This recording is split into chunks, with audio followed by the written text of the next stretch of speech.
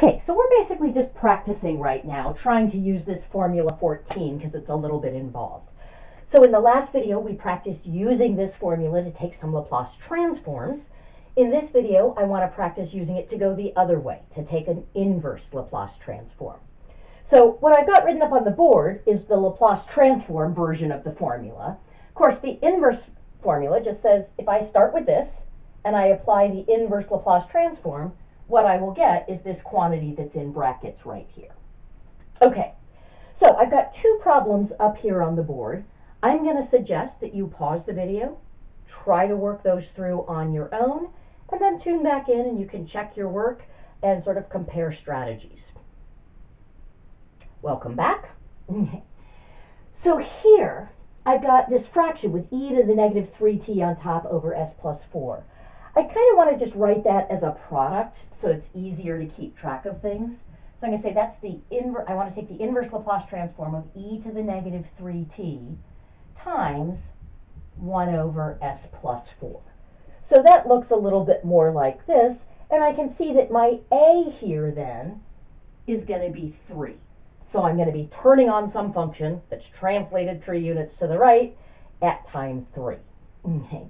That means I want this piece to be the Laplace transform of y. So I want to figure out what my y is.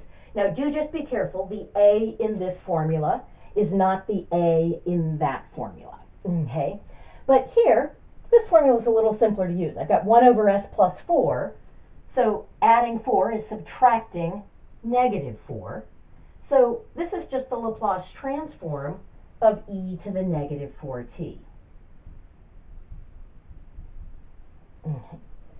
So my y of t here for this part is just e to the negative 4t. So I figured out what my a is, and I figured out what this function y of t is, so now I can put the pieces together. So I can say we're going to get mu sub 3 of t, that's turning this on at time 3, times this function, except instead of evaluated at t, I want to evaluate it at t minus 3. So I'm going to replace t in that formula with a t minus 3.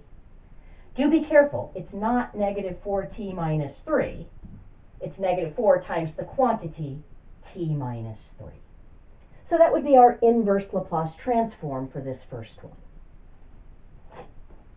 Okay, let's try the second one. And I'm going to do the same thing to start out with. I want to rewrite this as a product so that I can sort of focus on the two individual factors. So we're trying to take the inverse Laplace transform of e to the negative 5t times 1 over s squared minus 9. So I can see here my a in this case is 5. That'll be the time at which I'm turning things on, and that's the amount that I'm going to shift my function to the right. Now I want to view that as the Laplace transform of some function y. That's going to be the function that I'll shift 5 units to the right. So I need to try to figure out what that is by taking the inverse Laplace transform of that. But it's a little bit tricky right now with this s squared minus 9, so I'm going to come off to the side and use some partial fractions to try to write that as a sum of two pieces that maybe look a little more like this. So I'm going to say 1 over s squared minus 9, that's 1 over s plus 3 times s minus 3, that's two linear factors, so that's going to contribute two fractions with denominators s plus 3 and s minus 3, and the numerators will just be constants. So now, to solve for a and b, I'm going to multiply through by this, my least common denominator, to clear all of the denominators. So when I do that, I get 1 is equal to a times s minus 3, because here the s plus 3 will cancel, but the other factor won't, plus b times s plus 3, because here the s minus 3 will cancel, and the s plus 3 won't. And with linear factors, I find the simplest way to solve for my constants is to just plug in some nice numbers. So if s is equal to 3, this becomes 1 equals, that kills off the a's, 1 equals 6b, so b would equal 1/6. If s is equal to negative 3, that's what's going to kill off the b's.